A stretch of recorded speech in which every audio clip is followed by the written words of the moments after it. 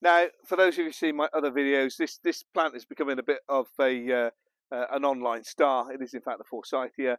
It's a plant that I inherited when we moved in here. I've had to do a bit of pruning because it was left to go a bit wild, but the flower is absolutely amazing. And you'll see them at the beginning of spring all over the country as you drive around. There's masses of gold flowering shrub. And of course, at the beginning of the year, of course, you naturally see a lot of dandelions coming into flowers, lots of daffodils. Yellow and gold is the colour of spring, and it's really worth having one of these in your garden. But of course, you do need to give it a bit of a trim, or not, as the case may be. If you just want a big shrub in the back corner of the garden to left to go wild, to fill up some space, to be great nesting for birds, to give you colour in spring, this is your plant. If you want to trim it tight to make it into a beautiful flowering hedge, you trim it just as well as you would do with privet or beech or something similar.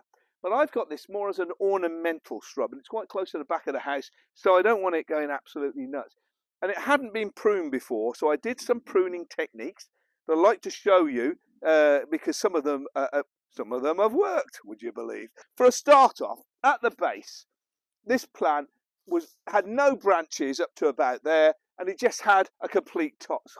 So what I did was I cut out about 5% of the lower branches that were down here, bringing it down so there are some stumps rather than just branches up. And those stumps have produced all this lower foliage. So where I had a massive gap, it's starting to fill out. And that's what I want, is one beautiful, almost dome-shaped bush or shrub that'll be absolutely covered in flowers in the spring. So I'm not going to do that this year because the fruits of my pruning last year is already starting to produce this basal growth.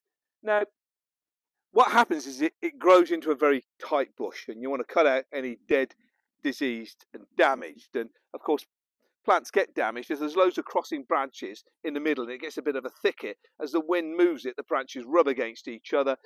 You know, some of the bark comes off and can cause this disease. So right in the middle, you will see a couple of really big hero branches. So what I do is I take out a couple a year, and that frees the heart, that puts the energy in the plant in producing new growth, and it just strips out some of the centre. So if it was a knuckle like that, I've taken away two of those. I've got to be very careful how I do this. I've taken two branches out of the middle to free the heart.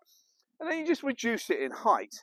I suppose 50%, something like that. So if you've got a large branch like this one here coming up, I'd reduce it by about 50%. I cut it, as you notice, I've just cut it where the leaves, the side branches join, so there's no little stump above where the branches are. And I'm just reducing it in height like that. One important thing, of course, I never throw anything away. These branches get cut up and put into my compost tea, and that way I'm going to try and create a dome shape with this one, bushy at the bottom, free in the middle, lovely shape, so when it comes into flower next spring it'll be a huge dome of gold. And during the summertime it's a very neat bush. The one thing I do recommend if you are pruning anything that's got a thicket like that is thoroughly examine it to make sure that there are no birds nesting. That's one of the big things, and it's unlike a hedge or whatever where we don't trim hedges from March onwards. When you're pruning shrubs, it's a lot easier for you to investigate to make sure you're protecting birds.